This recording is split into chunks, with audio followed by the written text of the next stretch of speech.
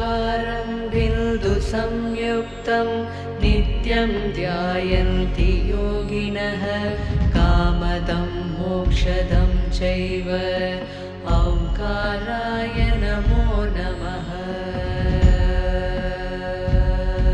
It feels so wonderful to be here, so many people for this really wonderful process. This is the first time I'm coming here, and needless to say, it's a mind-blowing experience. I just feel so blessed to be here. Looking forward to the experience. This is a once-in-a-lifetime opportunity for me.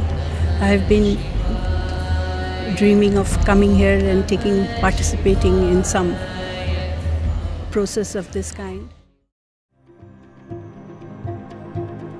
Consecration is a life process. If you transform mud into food, we call this agriculture. If you make food into flesh and bone, we call this digestion, integration. If you make flesh into mud, we call this cremation. Or if you can make this flesh, or even a stone, or even an empty space, into a divine possibility, that is called consecration. It's my dream, someday the world should, the humanity should live in consecrated spaces. Your home should be consecrated, your street should be consecrated, your office should be consecrated. Wherever you spend time, those spaces must be consecrated. What is the significance of Suryakund? What are the benefits?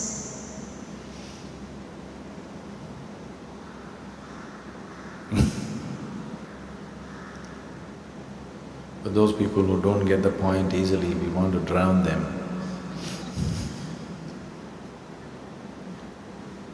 Drown them not in water,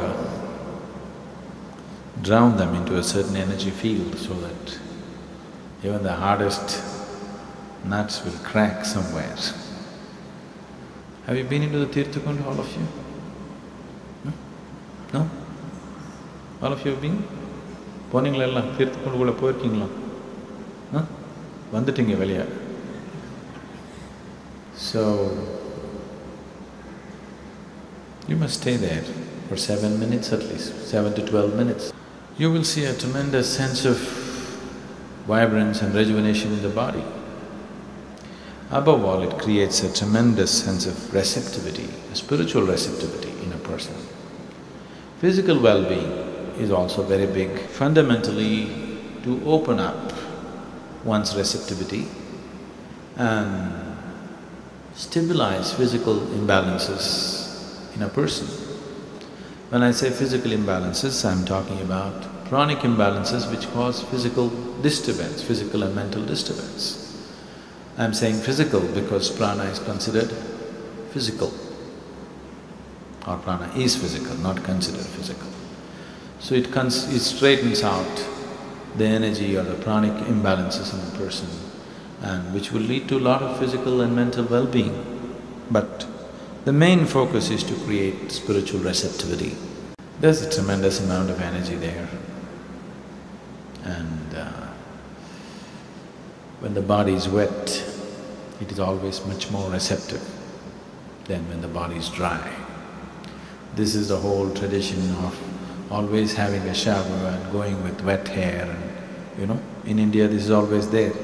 When you want to enter the temple, first thing is you have a bath outside and go with wet clothes, because a wet body always is much more receptive to these energies than a dry one.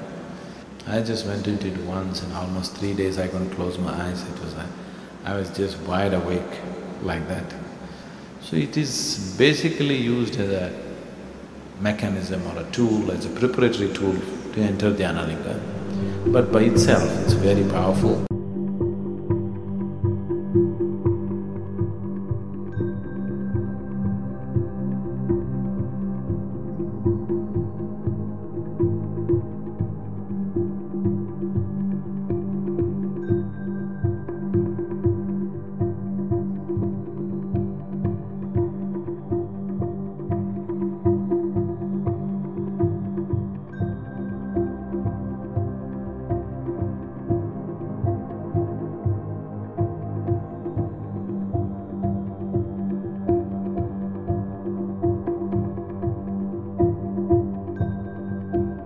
we will be consecrating the new Tirthakund and opening the Dhyanalinga complex.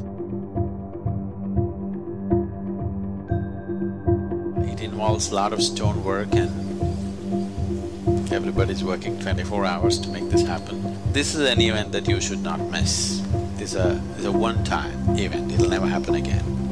The new Tirthakund is large and 3 certified mercury lingas are being consecrated on that day. You should mark the date, and it's winter solstice. There are many things one can do when the shifting happens. You heard of Bhishma wanting to die in the Uttarayana, you heard of this? He remained in the bed of arrows for 3 months or so that he can die in Uttarayana, because there is a significant shift in the human system between southern hemisphere and the sun's run shifting from southern hemisphere to northern hemisphere. Right now we are in Dakshinayana. In December 21st or 22nd, it'll shift to Uttarayana. On that day this will happen, there will be various kinds of sadhanas and meditations and a whole lot of processes.